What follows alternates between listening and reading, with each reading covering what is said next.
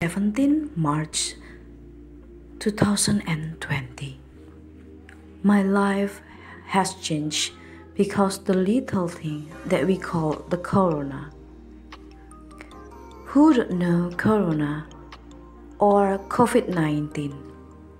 This virus can stop work activities, not only mind. Shocking, right? One work activities can be stopped, the economy can be destroyed, and kill more than 1 million people. Well, do you know, guys, this virus also changed our habit. Wearing a mask every day, washing our hands every 15 minutes, do social and physical distancing, and don't forget, do exercise and sympathy every 10 to 15 minutes. As Indonesians, we rally to do the activities to prevent this virus.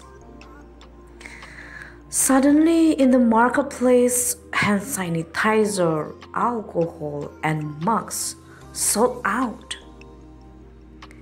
If we can find those things, the seller gives the highest price.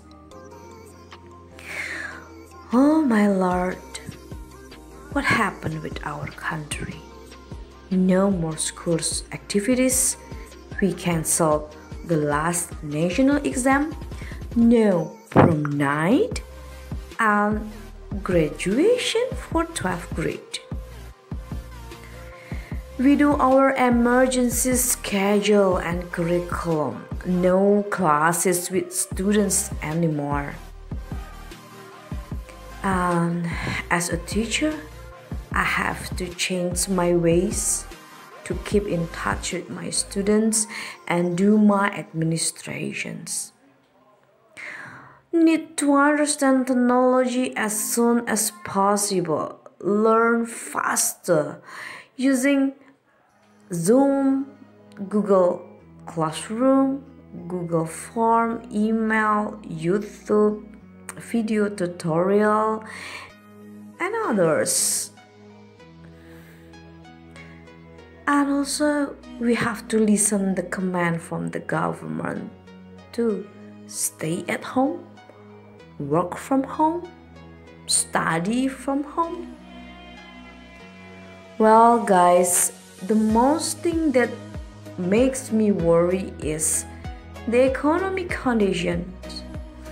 I heard in many news a lot of companies fired the employee.